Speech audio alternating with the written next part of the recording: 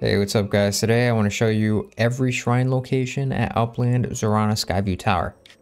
Okay, so the first shrine we're going to be looking at is the Yomizuk shrine. If we zoom in right here, you actually need to go to this cave first before being able to get to that shrine. It's at Tarn Point, next to the Lanariu Sea. So once you get here, you'll be good to go. So after you make it to the cave, you're going to want to jump right on in, and you're going to want to swim across. If you have a platform or anything that you could build fans to get across, you could do that too, but I'd rather not waste my gear in order to just swim across this place, since I can climb on some rocks and just keep jumping. And there you go. Then you just collect your rewards and that's it. Okay, so the next shrine we're going to be looking at is the Apogek shrine, which is going to be on the right side of the map, right next to the Lanariu Sea and right underneath Ja-Abu Bridge. So you're just going to mark right here and get to it, and this structure is what it's underneath. So if you can't see it from the sky, do not worry, it's right underneath here. The next shrine we're going to be looking at is the Gatanisis shrine. The shrine is going to be all the way on the right side of the map, on the edge of the map, down this mountain right here, right next to the Oria Grotto and next to Knuckle Island. So if you want to mark right here, it'll be out in the open, super easy to find.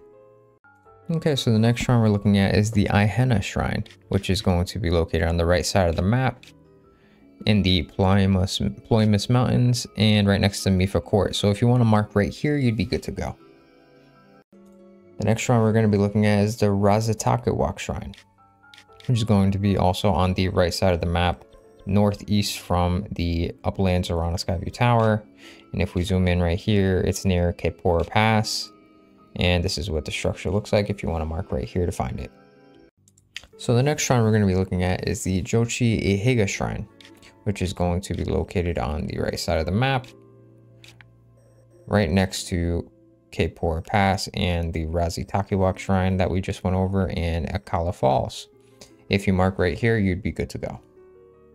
So the next shrine we're going to be looking at is the Kisinona shrine, which is going to be located at the north-ish of the Upland Zorana Skyview Tower and right next to Foothill Stable, right next to Sefla Lake.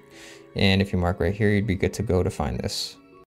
The next shrine we're going to be looking at is the Maoikes shrine, which is going to be on the right side of the map, southwest of Upland Zorana Skyview Tower. And you're going to want to mark right here on top of this skull. You're going to want to end up right in front of it so that you can walk into the cave.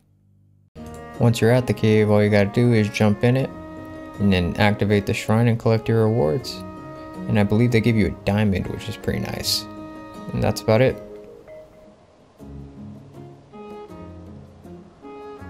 The next shrine we're looking at is the Joniu shrine. Now in order to get to this shrine, it's going to be located on the right side of the map. But we have to be in Rallis Pond in order to get to this cave called Rallis Channel. So if you mark right here, you'd be good to go. And it's nearby the Great Zora Bridge. It's basically in this area right here. After you've made it to the cave, go ahead and jump on in. Then you'll see a green crystal. You're going to want to build a raft with 2 fans and a steering wheel. So that's what I do right here. I add 2 fans and then I see the little steering wheel.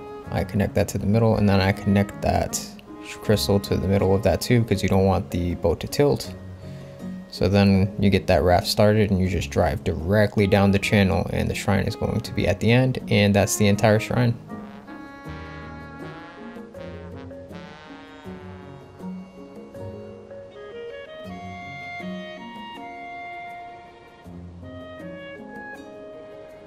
So the last shrine we're going to be looking at for the Upland Zorana Tower is the Mogawak shrine, which is going to be located at Zora's Domain on the right side of the map, right to the right of Upland Zorana's Tower.